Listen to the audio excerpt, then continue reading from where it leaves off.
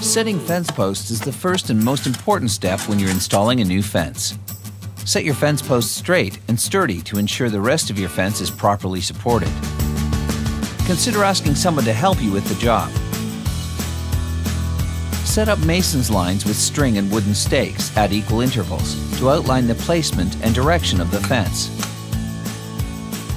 Mark the spot for each fence post by hammering the stakes into the ground. Setting fence posts involves a lot of digging, so consider using a power auger or post hole digger. They're easy to use and will lighten the workload considerably. For proper support, fence posts must be set 6 inches below the frost line, or at least half of the exposed height of the post.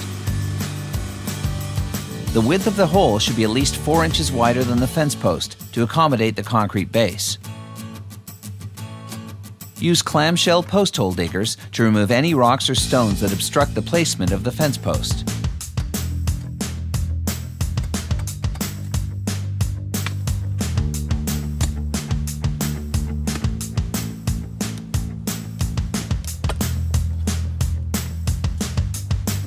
Once the hole is deep enough and clear of obstructions, pour 4 inches of gravel to form the base. Use the fence post to lightly tamp the gravel down flat. Reattach your mason's lines to reposition the post.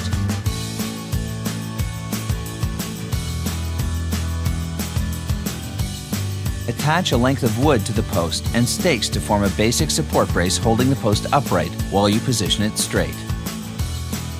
Use a level to ensure the fence post is perfectly vertical. You want to get this right before the fence post is set in concrete.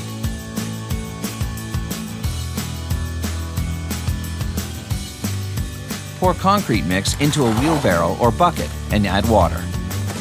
Use a shovel to form the concrete compound.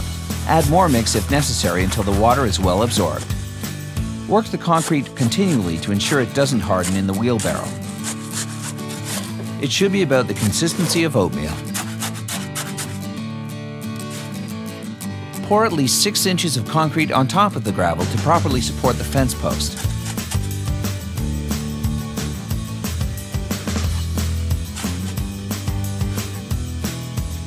Use a 2x4 to tamp the concrete down about an inch below ground level.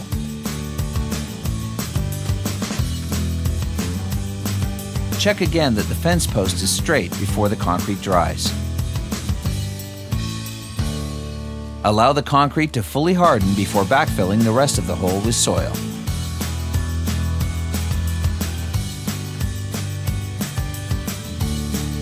A strong fence starts with well-set posts. More saving, more doing. That's the power of the Home Depot.